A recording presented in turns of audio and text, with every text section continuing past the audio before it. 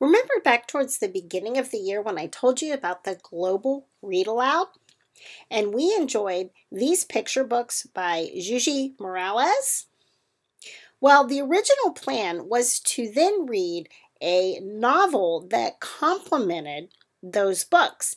And I had planned to read Front Desk to fourth graders and Stella Diaz Has Something to Say to third.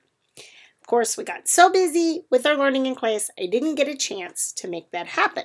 So our remote learning is giving me an opportunity to do that. I am loading chapters of these novels in your Granny's Google Classrooms under the virtual green room sections.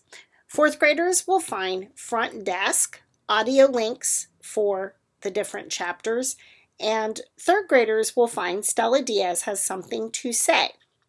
Please note that I'll add these chapters gradually because it does take time to read them all. And if you find an audio file does not work from the Google Classroom, you can email me and I can send you the audio link directly for any chapter you need.